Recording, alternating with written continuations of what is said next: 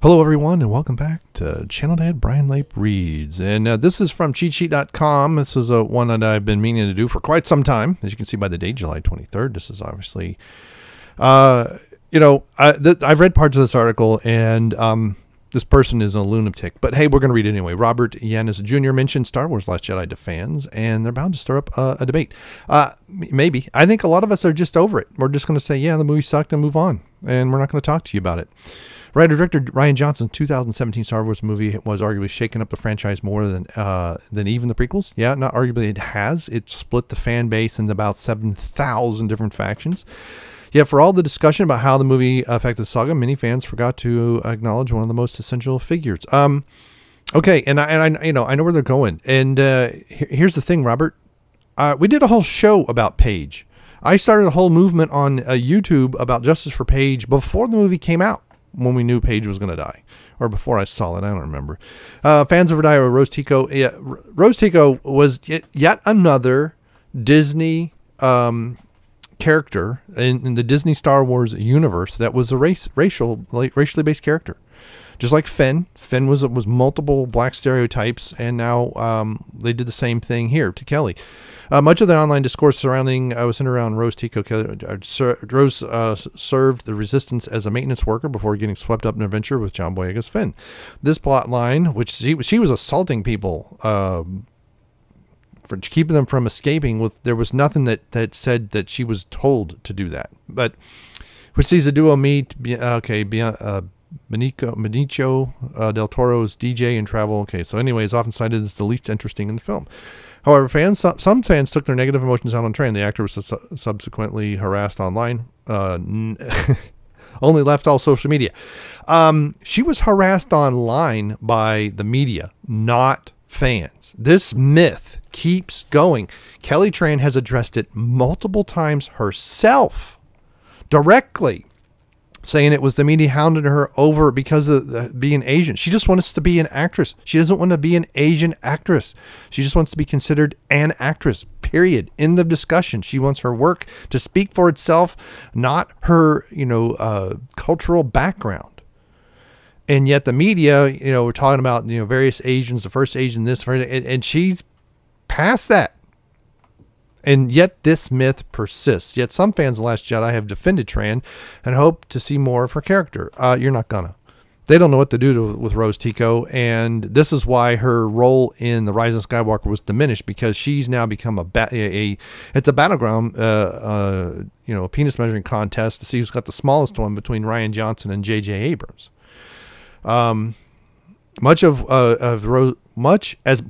Rose has dominated the Last Jedi conversation, her sister has been nearly absent from it. But not by the true fans, not by us Star Wars fans. Both of these young ladies are not bad looking, and yet they're both made up to be, just potato sacks, really.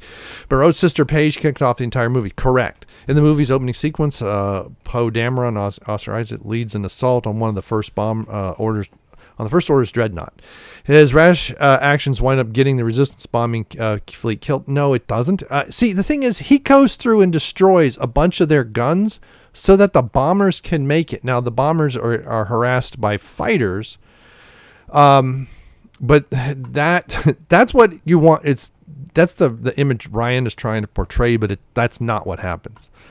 But at the last moment, one pilot manages to release explosives to take down not a pilot. She's a bombardier. She's a gunner, actually. She's like the tail gunner, and she has to climb up and release the bombs herself.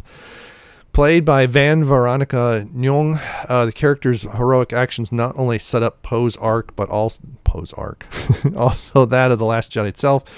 Johnson's movie questions the nature of leadership, what it means to be a hero.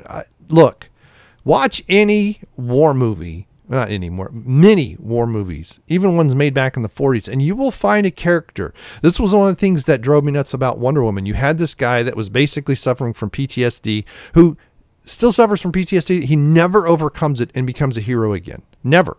Okay. that whole this is a hero stereotype at this point, trope, that there's one guy that, or one person that, maybe they're a conscious objector, maybe they don't agree with certain things, they don't think they should be somewhere, or they're always whining about something, and then finally they have a moment where they have to rise up or die. Now sometimes they do die, and sometimes they rise up and they give themselves to the cause, which is essentially what Paige does here, since the explosion kills the ship too.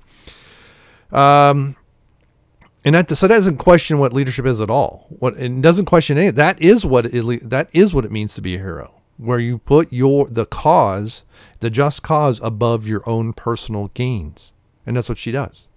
Paige's sacrifice in the film's opening few minutes creates a foundation for that moral exploration, which is a trope.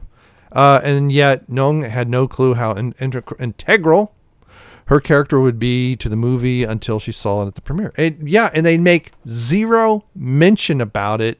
I mean, Kelly's not Kelly. Well, Rose is crying over it, but I don't even know if they mention her name. Okay, I remember being nervous and scared going into the project because they are so strict. Nung told Insider, it's understandable because it's so big, but I couldn't see anything. I read, okay, take pictures. When I shot it, I had no idea how big the ship was. So yeah, because you're on a green screen for the most time. Also appears on Netflix, The Old Guard. Paige Tico's role in Star Wars universe might have been brief, but that's what it's worth. Okay, so... And this is the end of the article, more or less. Since joining the Star Wars family, Nung starred in Will Smith's vehicle Bright and Spike Lee's Da 5 Bloods. In 2019, she also headlined Fury, the highest grossing movie in her native Vietnam. And most recently, she stars opposite Charlize Theron in The Old Guard, which I've not seen any of those movies. And I think, Bright, I think I saw. I think that's the one with aliens and wizards and all kinds of stuff. But, on the Fancast, we talked about Paige quite a bit, and Paige and Rose, and how they were mistreated by Rian Johnson, mistreated by the media, the fans. I think the fans are disappointed in the side quests that they go on that really leads to nothing. And then you have Finn about to make the heroic sacrifice, and then Rose knocks it out and sexually assaults him, basically. She assaults him throughout the whole movie, basically. So really, okay, Robert, you don't really have a point, and you make several horrible points, and then you pretend that this whole... Just go watch a war movie, man. Go watch... If you really want to see some, go watch Sergeant York. Here was a conscientious objector. Okay, doesn't want to go to Europe in World War I, and yet captures a lot of Germans by being able to shoot very accurately, very rapidly, and gets them to surrender. Saves his comrades. And then, what's the name of that? Shoot, I'm going to forget the guy's name. But there was a Mel Gibson movie. It's a Heartbreak Ridge. He was a conscious objector, refused to train with a weapon, went into combat as a medic, unarmed, as a Marine, and he ended up winning the Medal of Honor. Okay, so this is the type of thing that happens. This is the hero's journey in many ways, the self-sacrificing to win the battle for their cause. And I do agree that we kind of gloss over Paige. We forget her pretty quickly. Like I said, I don't even know if they mentioned her name. But get your facts straight. The media hounded Kelly Tran. She said it multiple times. It was the media. That's why she left, because they kept making stuff about her background and who she is, being an Asian actress, an Asian American, as opposed to just an American actress. That's all she wants to be, is an American actress. And you people, you media people like you, Robert, won't let her be one. Let her work and her talents speak for her. For that should be the biggest beacon of what it is. How good is she? Period. The fact that she's got as an Asian descent is immaterial. Okay, and let's try to get past that and look at people's talents and who they really are, and not this artificial nonsense. So, Robert, you can stuff it, and I'm out of here. Goodbye.